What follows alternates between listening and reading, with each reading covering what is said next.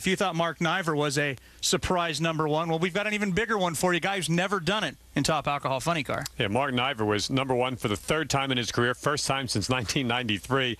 Doug Gordon, the first time he's ever been number one. And I had to check and find out that his dad never qualified number one either. That's a very good father-son race team. But right now, Doug Gordon's car is as strong as anybody in this field. And we're ready for round number two in that category as well. Here's what happened back in round number one. Get you up to date. And we start with John Lombardo, the higher qualified car, taking on Roger Bateman. The higher qualified car should move on, but when your reaction time starts with one, that's bad. When it starts with two, well, it ain't even close. Yeah, these things happen even to the great veteran drivers, and John Lombardo's still relatively new at this and everything. A little glitch on the starting line. Roger Bateman took advantage, running out of the Why Not stable. We'll talk more about that in the next round. Steve Gasparelli all the way from California taking on the ageless one, Vern Motes. Big race number here. Yeah, Vern continues to rack up the numbers. 251 races, more than anybody in the class, but the Gasparelli family, both Steve and Lou, have done well here, and they've both done well now against Vern Motes. 15-time Division 5 champ Vern Motes bows out in round one. Gasparelli moves into round two. Then Alexis DeJoria and Lance Van Houten. Lance Van Houten's team continues to improve. They also won Best Appearing Crew here this weekend, but Alexis' car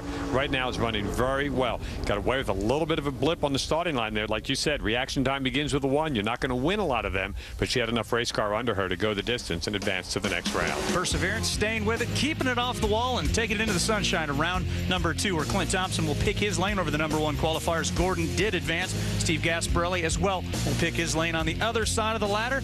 It will be Alexis DeJoria picking hers against Roger Bateman, and a great matchup, Sean O'Bannon and Jay Payne. It doesn't get any bigger than that.